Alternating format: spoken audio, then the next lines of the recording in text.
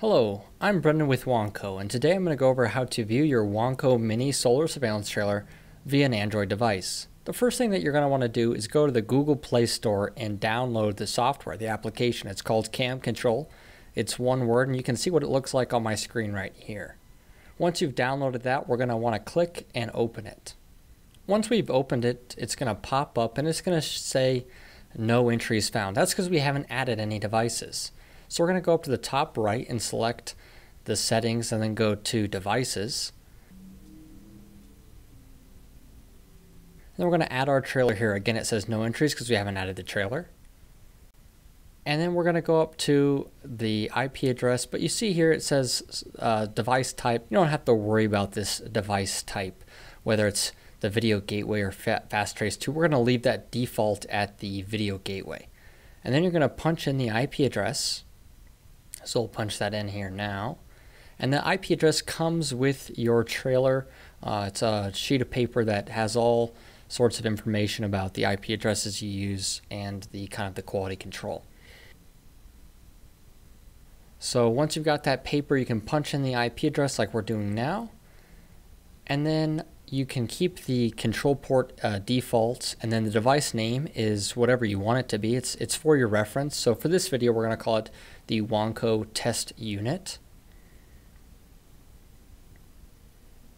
And then we're going to go down to credentials.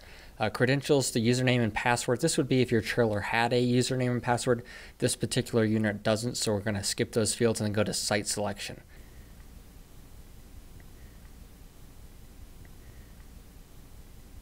So we're going to go up here and select the top right and go select, and then Wanco Yard is what we're going to name this site.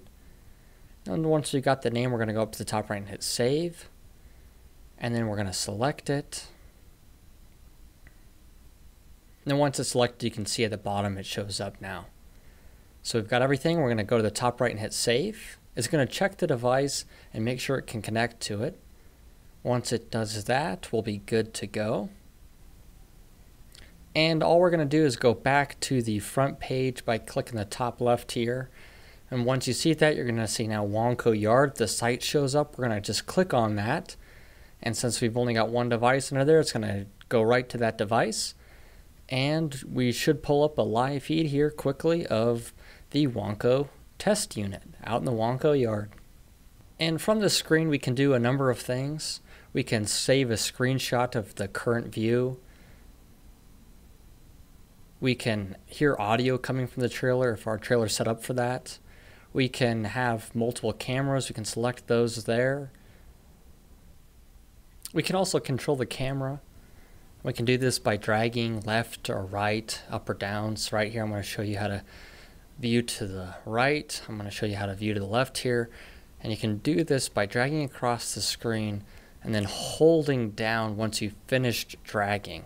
And that'll help you get across the screen. Imagine that little circle that you see that's showing where my button presses are going. If that's my thumb, I'm using a screen control software, so obviously you can't see my fingers.